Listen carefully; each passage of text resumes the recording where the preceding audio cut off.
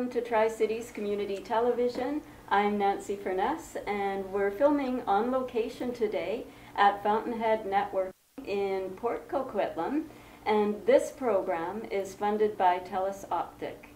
So I'd like to just start by acknowledging that we are on the traditional, ancestral, and unceded lands of the Coquitlam First Nations, and who continue to live on these lands and protect these lands and waters and all that is above and below. So this afternoon we are joined by Coquitlam City Councillor Teri Towner. So thank you so much for joining us today, Teri. Good afternoon, Nancy. Thank you very much for having me. Well, it's a pleasure. And we wanted to start off today with a really interesting story. You've recently undertaken quite an epic running challenge, and I'm hoping that you'll share with us a little bit about where you ran and also how far you ended up running. Okay, so just to backtrack a little bit, my whole life, every decade of life, starting in my teens, I have gone back to running. I love to run, but life takes you in different directions. But now in my 50s and my early 50s, I was getting back into running. And in 2020, after a bit of a health scare and some surgery and recovery, I started running again. And then in August of 2020, I was reading our local newspaper, the Tri-City News, and I saw a front page story of a Port Coquitlam woman who had just finished running every street in Port Coquitlam. She had qualified, I believe, for the Boston Marathon, and then because of the pandemic, it was canceled and she couldn't go to the marathon. And she'd heard about this. It's not really an app, it's web-based, but it's called City Strides. And there's a whole bunch of running apps out there that you use to track your runs, GPS, that would merge over onto City Strides. And I was very intrigued by her accomplishment and running every street in Port Coquitlam. So then I thought, you know what? I live in Coquitlam. It's a beautiful city. I represent the city. And I will see if I can run every street in Coquitlam. And Coquitlam is quite a bit larger than Port Coquitlam. It's larger and it has more mountains and hills, but I didn't look at it that way. I just thought, I'll run my city. So I set myself up on City Strides, and I chose Strava as my running GPS app. And I already got credit for a few streets in Coquitlam because I'd used Strava before. And I just dove in and started running the streets. City Strides doesn't give you credit for running a street until you run every meter of it. So every single node. So you can't just run Austin Avenue from Mariner to Mundy. You have to run Austin Avenue from Mariner all the way to the Burnaby border. So it was very addictive. I would go for my runs, turn on my Strava app, kind of map out a route ahead of time, and I would come home to see, go on my laptop to see if it merged properly into City Strides. And I would find out that I forgot to backtrack half a block to close a loop or something, and you don't get credit for the street until you run all of it. It's like running around the city with a purple crayon. It would turn the map of City Strides purple where I ran. So there'd be a blank where I missed a spot. But I could just get out, park my car, run that block, and then and then now I'm finished. I was wondering because I thought it would be very confusing. Like, how do you remember which streets you've run and which ones you haven't? But that sounds like a really nice app to kind of keep track of all of that and make sure that you've covered all bases, so to speak. It was great. So in addition to turning the map purple as you ran it, it kept track. So Coquitlam has 1,100 and something streets. And it would keep track for you completed streets and progressed streets. And as soon as it completed one, it would, the number would flip over to completed. And as it turns out, I started in August of 2020, and I finished Coquitlam streets in March of 2021.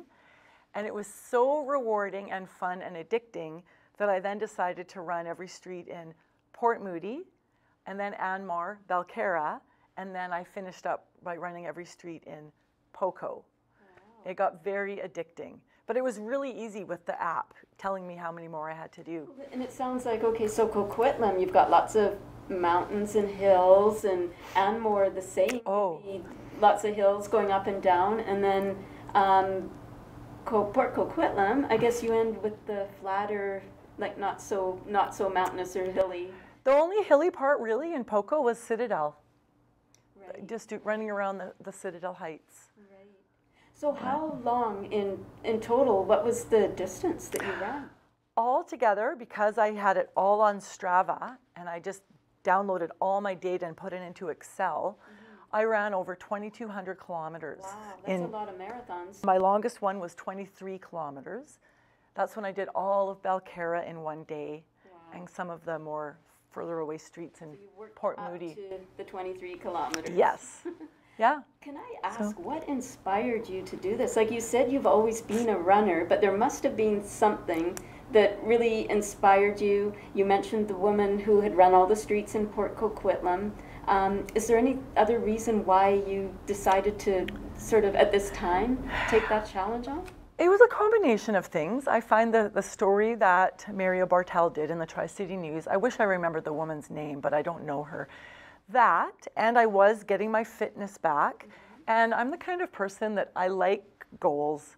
I like having a goal. I'm training for the BMO full marathon for May 1st, and I like having the training program ahead of me and when to run hills and when to run distances and when to take a recovery week. And I like that. I like having the goals. And I needed something healthy to sort of help me through the pandemic. I mean, I went from being super, super busy with 2 active teenagers and tons of sports and extracurricular, being a really busy city councillor in Coquitlam, a very busy growing city, attending a ton of events there, and having a very full schedule. And now, all of a sudden, there wasn't. No sports. Public policy and meetings still carried on in my role as a city councillor, but all of the festivals and cultural events and meeting with the seniors and fundraising and all of those kinds of activities were gone. So my day all of a sudden had so much more time. Right. And I pursued some of that time in doing a lot of webinars and learning more about, our Indigenous past and trying to use that time to learn about, issues that were popping up more so with the pandemic. But I needed to get out there and burn off some energy. For sure, it's a lot of time. If you have a lot of Zoom meetings, and I know a lot of us were sitting behind a computer a lot more than we normally were before COVID, that's a lot of downtime or a lot of sitting time. So what a wonderful way to get out and be active, both for your physical health and of course for your mental health as well, right? Yeah. It's really important. Now, it sounds all wonderful and you're so enthusiastic, but there must have been some challenges that you had to face and overcome as well when you were undertaking this huge run. There were some challenges. I as a city councillor, I view things through a different lens, and so some neighbourhoods are less walkable. Okay. They're less pedestrian friendly or runnable. There were some streets that I didn't overly feel safe running, and you need to improve those. They mostly are older neighbourhoods. Was it because of lack of sidewalks or traffic or lighting? Or lack of sidewalks, lack of lighting, and I mean, most normal people don't run along Lougheed Highway, but I had to. Running along Lougheed Highway along the Riverview stretch was nerve-wracking. I did that in the middle of the night with a friend who drove along beside me, but that isn't, I would never, make that your regular advocate to make that more runnable, because who would run there? But there's some of our neighborhoods that back in the day, the sidewalks weren't there, driveways and pedestrian visibility isn't there. And I had some injuries along the way. There was one day I was out and I got hit by a drone. Which is incredible. But can you tell us a little bit about that? How did that affect your runs and what happened? I had to take 5 weeks off activity. Wow. I was actually riding my bike and I was riding through a elementary school property and there was nobody there. And this fellow with his drone was behind the school, so he didn't see me coming and I didn't see him. And no word of a lie, the drone came out of nowhere and knocked me. And I ended up with a concussion and whiplash. And I was in the ER twice over the next week. So that was one. That's a element that unexpected challenge. Unexpected, set me back. But you know, you have to take concussions seriously, so I had to do that. And there was a couple of other little injuries along the way. But other than that, it was an overly positive experience. Well, you seem to have weathered it well. Speaking of which, how was weather? Like, did you run rain, sun, night, day? Yeah, I ran in the heat dome in the summer. I ran in snow. I ran in the pouring rain. I would run early morning, midday, evenings. But there was benefits of all of those. I loved running at night over the Christmas season and seeing the Christmas trees going up and the lights coming out of the houses. I loved running in the summer. There's more people out in the yard and, you know, sprinklers to jump through, and people are outside, so they're chatting to me and waving to me. There was the pros and cons of running in every time of day and every bit of weather. Right. I always like running in the morning when I did run, and I think you're inspiring me to start running again, but in the morning when it's a little bit cooler in the summer, and then I guess worrying about being reflective, having reflective clothing and that sort of thing. So there's lots of different considerations. Carrying water. I guess you'd have to carry water with you depending on how far you were going. And yeah, I have my Hydro Pack that I would wear, and I would share my location with people too when I would go out on a run, because I ran 99% of my runs by myself. And you know, some of the streets in Anmore and upper levels, I'm by myself. Kind of, not all the streets that I had to run are residential.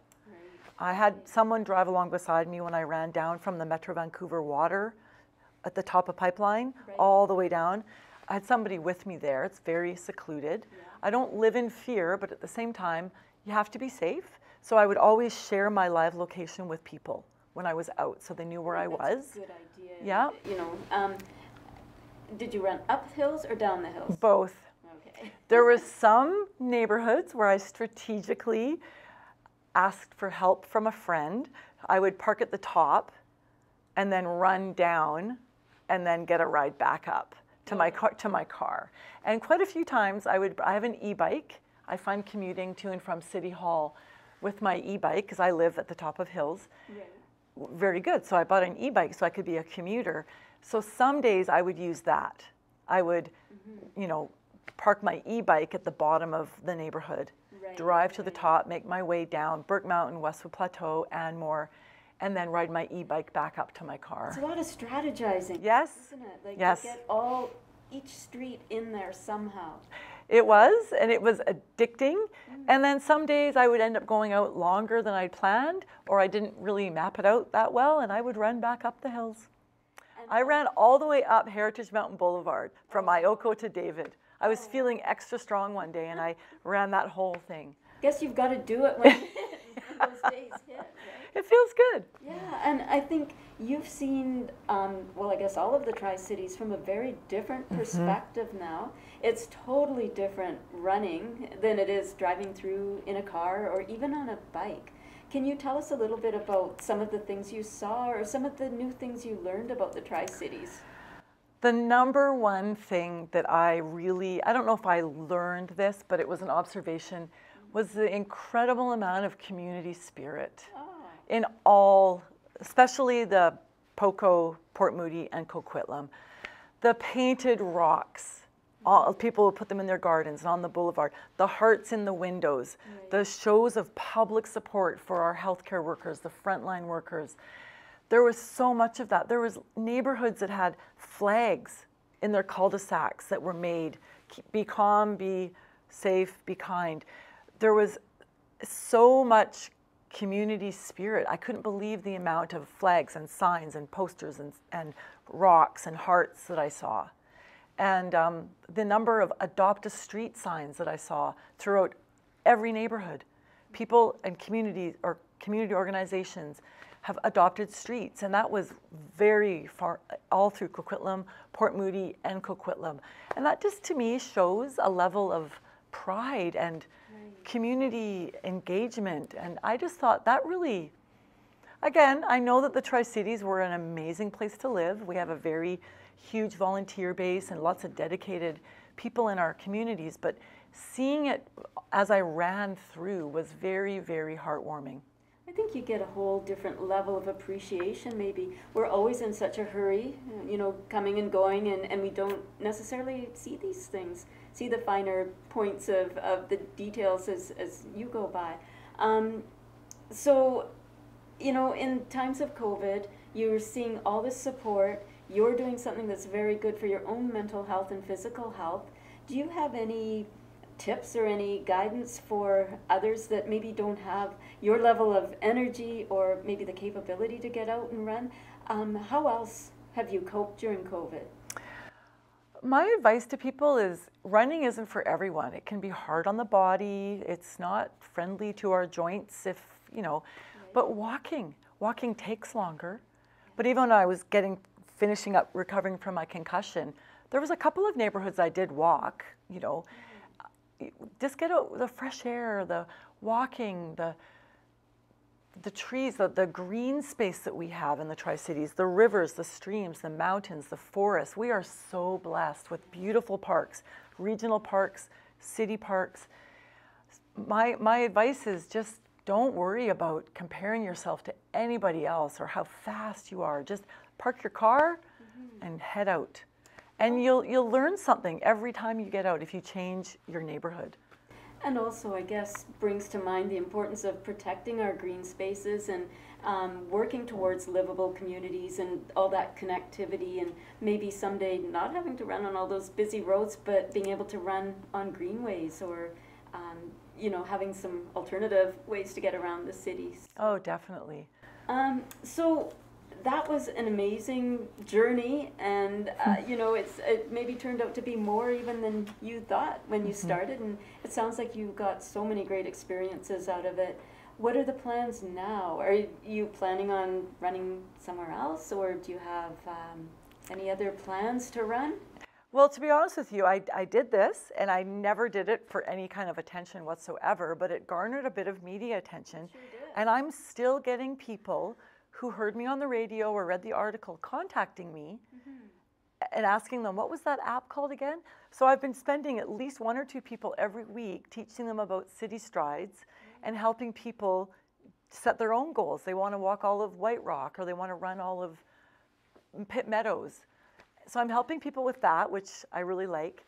As far as my running goes, I am overjoyed that I have put on that many kilometers, and my almost 54-year-old body I did have a drone injury, but that wasn't from running per se. I'm still fit and strong, and my body isn't giving me any issues. So just next week I'm going down to Vegas. I've never been to Vegas, and I'm doing the Rock and Roll Half Marathon. Oh, it's going to be exciting. And I'm super excited. Apparently it's a really fun event. And I alluded to this earlier. I've signed up to run the 50th anniversary BMO Vancouver full marathon on May 1st. That's a huge... So that's 42.2 kilometers in Vancouver, but I think it will be an amazing event because it's the 50th. And it'll be post-COVID. Well, everybody will be celebrating, right? And it's a great time to take on that challenge. I've done many of the half marathons. Okay. But a marathon, I have never. So I give you huge kudos for taking that on. It will be looking forward to seeing some pictures as you're going along and hearing about how it goes. I think you're off for another big adventure on that. I'm looking forward to it, and my main goal is not to impress anybody with my time, is just to celebrate my able-bodiedness and my health and my ability to do it. And to get through a full marathon, we give you credit no matter what the time is. Thank you. Yeah. So thank you for sharing that with us. That's a really lovely story, and something that I think we need to hear during these times. We've all been kind of behind closed doors and maybe feeling a little bit down. So it's wonderful to hear when somebody can get above that and carry on. So thank you. Oh, thank you. And I just want to maybe change gears a little bit here and talk a little bit about your other role. You're in your second term as City Councillor for Coquitlam, and today I don't really want to talk about any specific civic issues, but more just getting to know Teri Towner a little bit more and how you feel about things and how you approach things. So I guess just to start, maybe if you could give us a little bit of background, what in your own personal or maybe in your previous professional background, what are the elements that you bring forward to City Council? Like what helped you become a good City Councillor? Like what was valuable to you? I have just always liked people, being solutions oriented, being a part of the solution rather than a cynic. Mm-hmm. I've always had, you alluded to my energy. I look back and I've always had so much energy, and even as a teenager, I would dedicate my extra energy to coaching or volunteering or being a part of groups or, the Student Leadership Council or something. I was never one to just watch TV. I've always just put my energy, without even thinking about it, towards other things. So then over the decades, I was very involved in my community of Coquitlam. Right. And I figured it out the other day because I have my youngest child is graduating this June. I've served on 19 different PACs, wow. 10 years on the district PAC executive, and a ton of other community initiatives that I was in, even though I worked full-time and I was raising my kids. And then I lost my job, and people came up to me and said, you'd probably be a pretty good city councillor. Would you consider it? And I first said no, because I said, I'm not a politician, right? But you like to serve your community. And so you know what? I gave it a whirl, and I realized that on the doorsteps, talking to people, I loved hearing the different perspectives about issues and the different demographics and backgrounds of people and where they're all coming from. And so I have a human resources background, a nonprofit background, but I have just a real strong desire to keep learning and keep finding solutions and to be solutions oriented rather than just complaining about something. Try to be part of the change.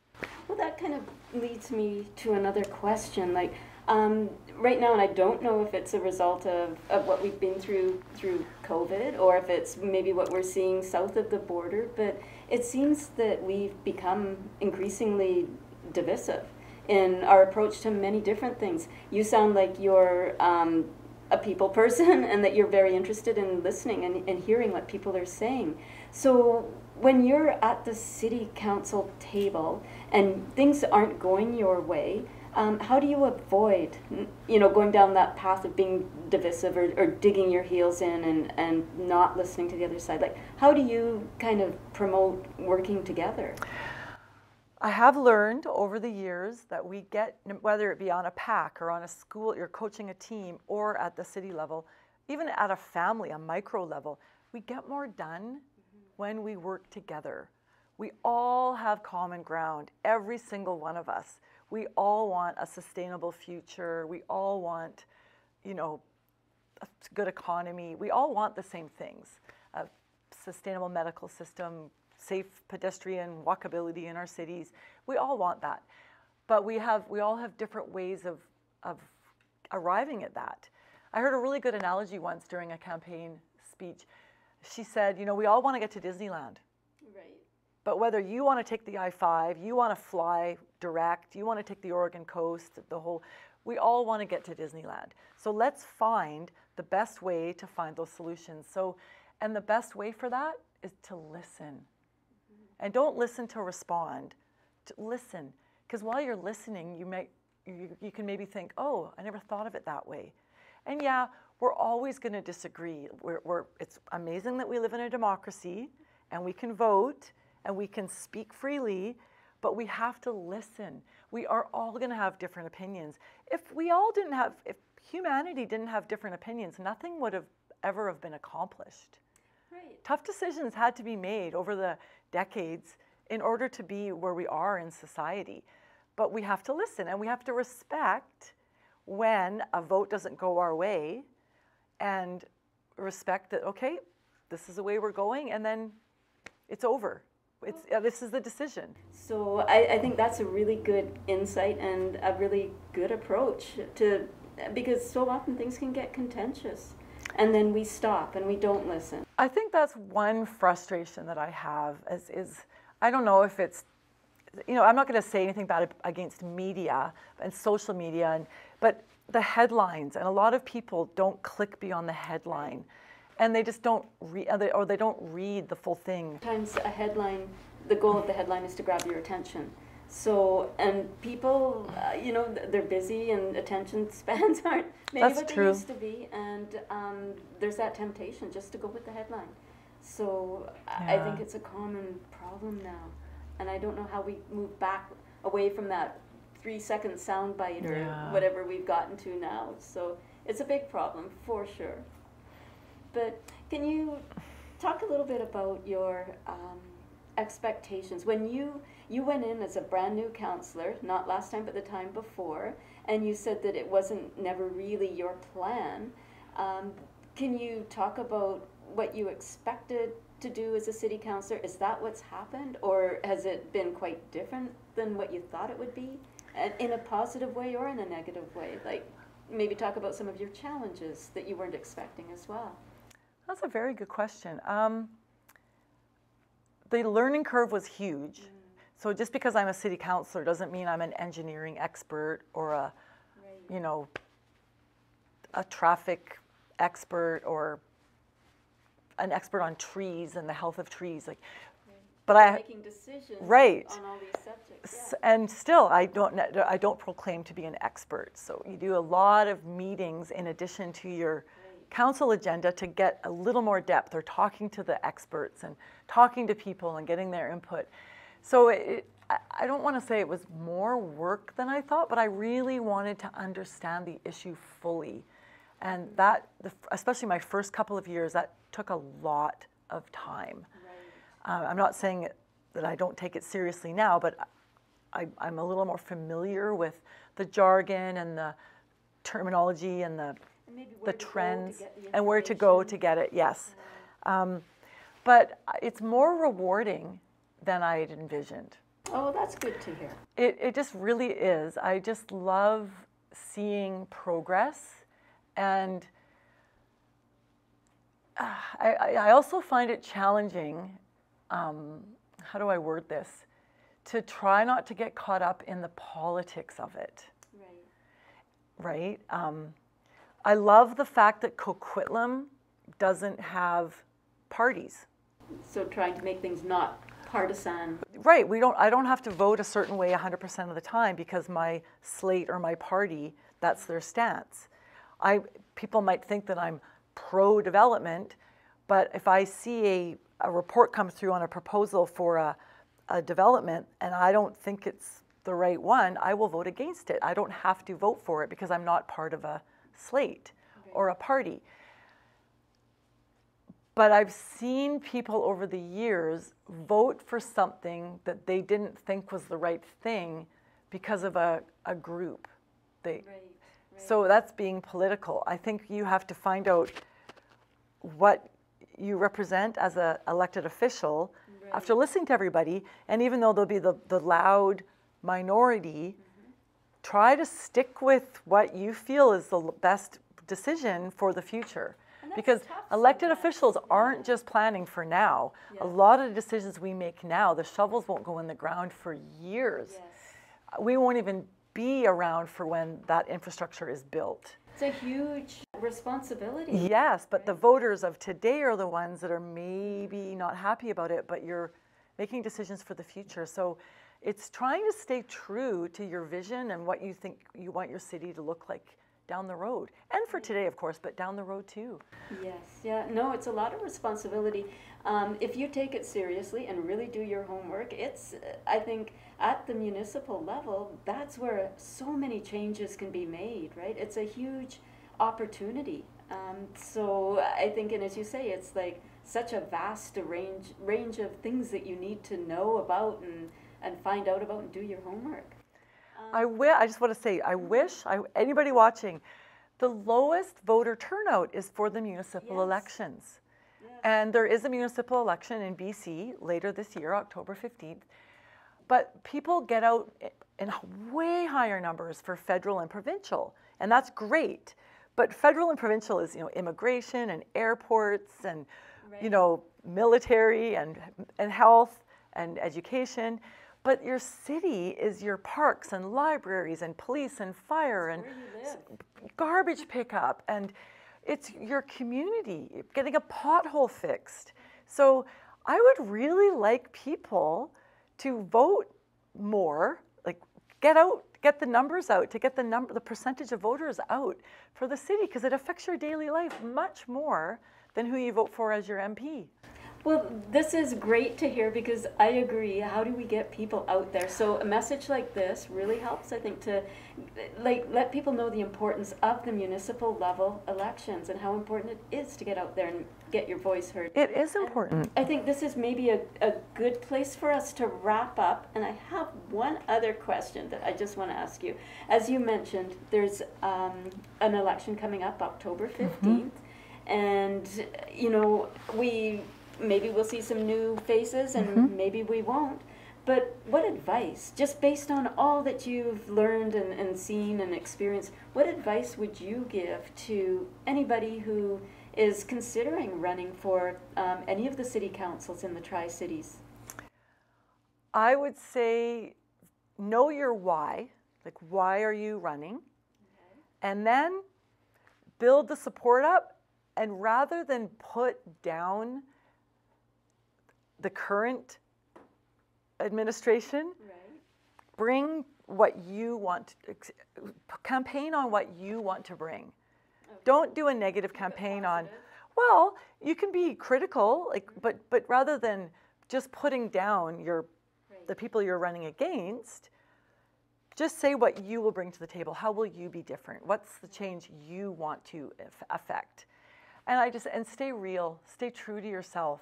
Sometimes it's hard, but I think at the end of the day, people, when they know who you are and what you stand for, and where you're coming from, and it's genuine and sincere, that you'll make more of an impact that way. And let's support each other. You know, that's a really positive message too, and something that's important. Like, why wouldn't we, right?